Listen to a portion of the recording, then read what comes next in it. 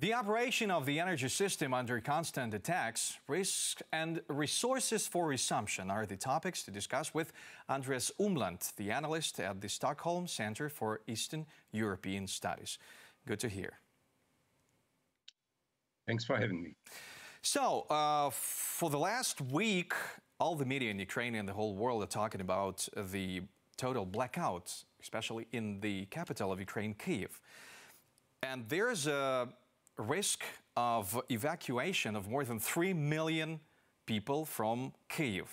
Is Europe ready for that or not?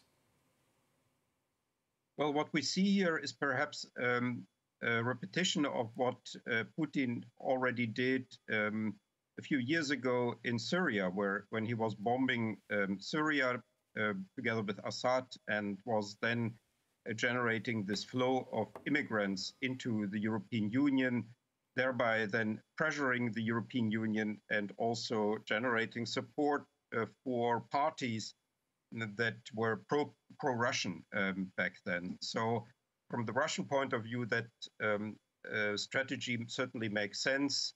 And it could indeed happen that Kyiv will have to be evacuated if it cannot be any more supported with energy and heating and water.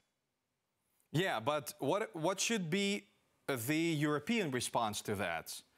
Maybe some more resources, I don't know, supplies and generators, maybe some urgent programs to support.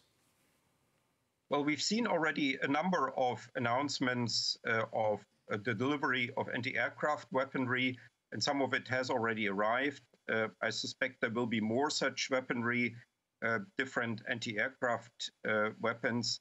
And also there is now an initiative from the G7 in which a number of countries have announced that they will support Ukraine in repairing its energy system and in helping Ukraine to secure at least some basic energy supply, electricity supply for Ukraine's cities.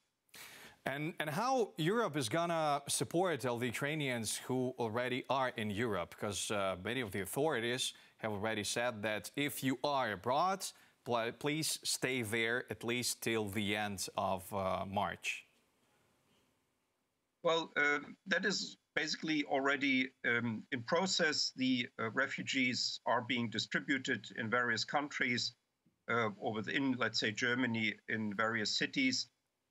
There isn't by now a rather sophisticated system of help and support for these refugees. But of course, if there would be millions more, then indeed the European countries would be the resources also of the countries in terms of living space, medical supplies, and so on would be stretched.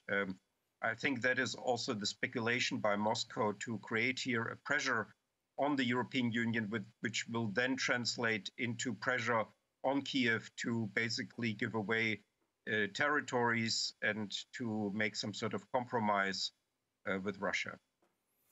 Is there any fear among the European countries that there could be some blackouts and shutdowns in the European Union, in terms of the crisis, an energy crisis? Well, there's now in Germany an initiative of the most pro-Putinist, pro-Russian party, the so-called Alternative for Germany, a radical right-wing party that is trying to generate panic in Germany and that is reporting alleged blackouts in various German cities. But in fact, there's very little of that in Germany, perhaps some singular cases that for a couple of hours here and there are blackouts, because now also Europe's